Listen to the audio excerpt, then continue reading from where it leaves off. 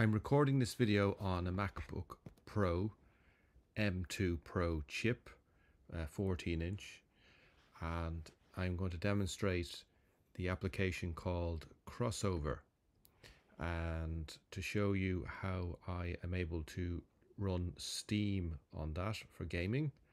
And in particular, a game I enjoy playing from time to time is Grand Theft Auto 5.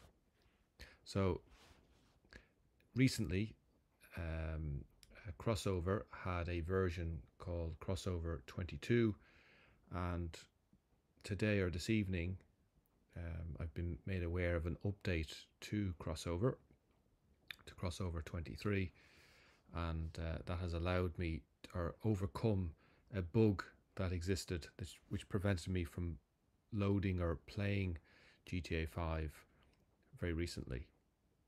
So here I'm demonstrating that I have access now again to GTA 5 on a MacBook Pro M2 chip without any issues.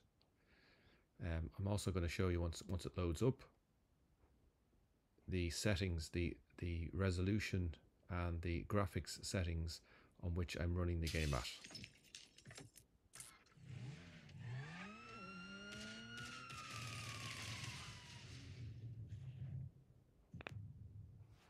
I've also got connected separately a controller, so I have a Xbox One controller connected to this MacBook, so I'm able to play GTA 5 using a separate wireless controller which is connected via Bluetooth.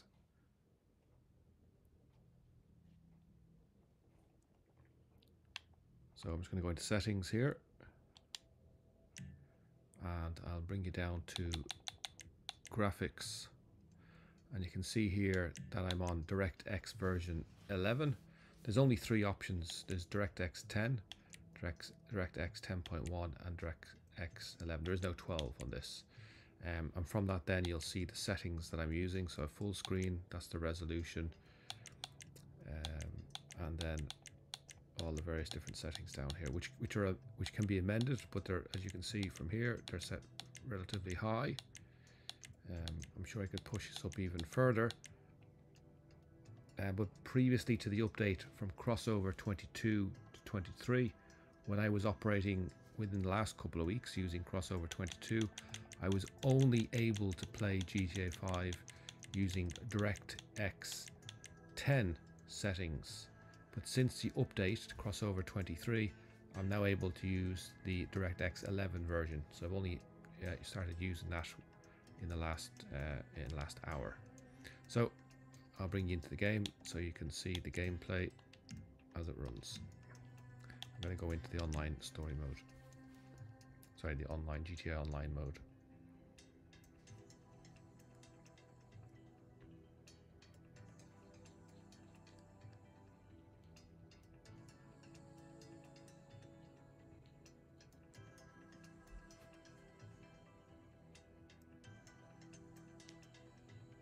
I did a benchmarking test with the DirectX 11 settings, and it's running at around 90 to 110 frames per second.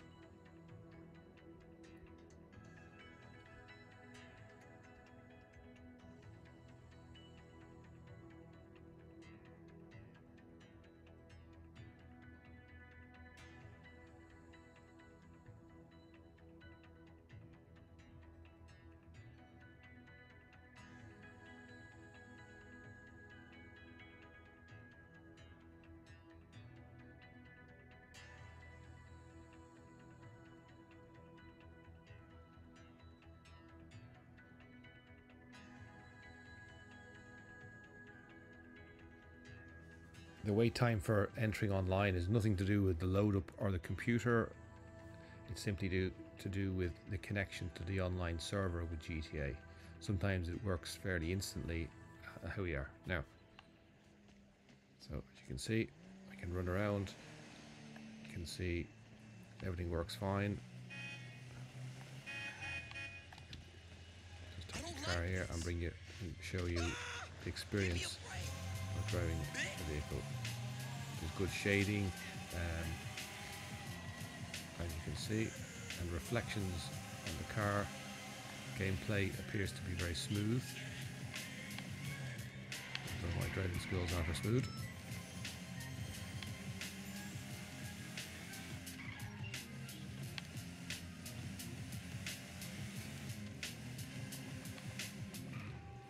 Can bring you out onto the water, onto the beach, so you can see the reflections of water. I'll kill myself in the meantime.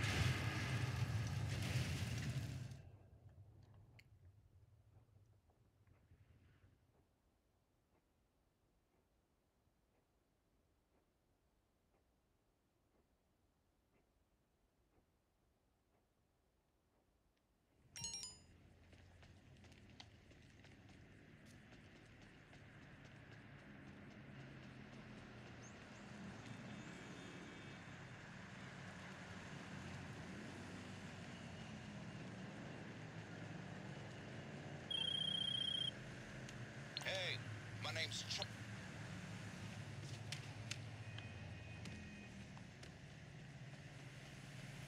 I'm just going to make my way over to the water so you can see the water reflection effects. Oh no, I beg my pardon. Wow.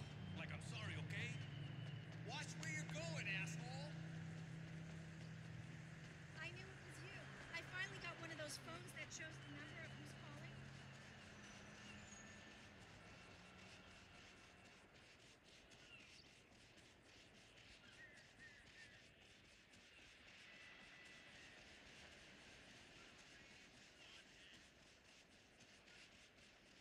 Hey there!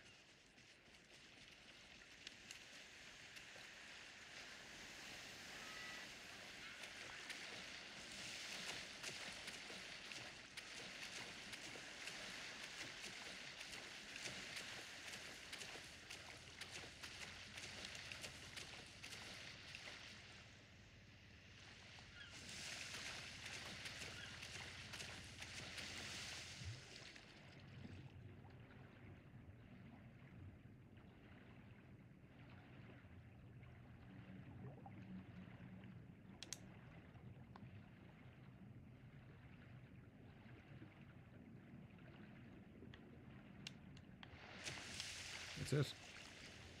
Hope you like the video, and I give you an insight into using or doing gaming online, GTA 5 online through a MacBook Pro with an M2 chip without any issues.